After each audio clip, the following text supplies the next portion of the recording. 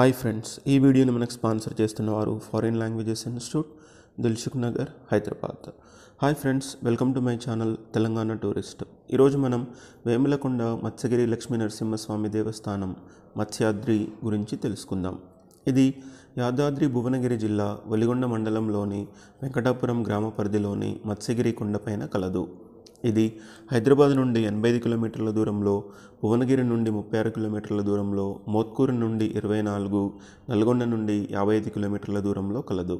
ముందుగా వెలిగొండ చేరుకొని అక్కడి నుండి 15 కిలోమీటర్లు ప్రయాణిస్తే శ్రీ మత్స్యగిరి లక్ష్మీ నరసింహ స్వామి గుడి ఉన్న వేములకొండ గుట్ట ఉంది. ఈ గుట్టకు రెండు వైపులా ఘాట్ రోడ్డు ఉంది. గుట్టపైన నీటి గుండం, గుండానికి పడమటి ఒడ్డున మత్స్య రూపంలో లక్ష్మీ నరసింహ స్వామి వారు ఉన్నారు.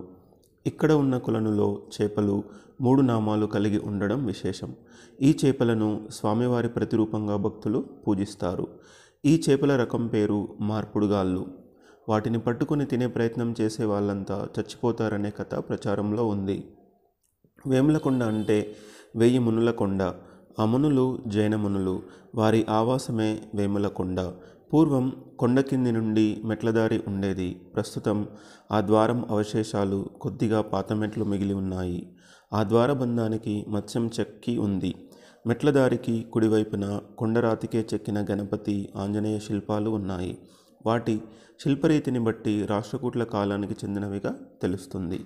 సో అది ఫ్రెండ్స్, మత్స్యగిరి లక్ష్మీ నరసింహ స్వామి దేవస్థానం గురించిన విశేషాలు. మరో వీడియోలో ఇంకో ప్లేస్తో కలుసుకుందాని. అంతవరకు మీ తెలంగాణ టూరిస్ట్.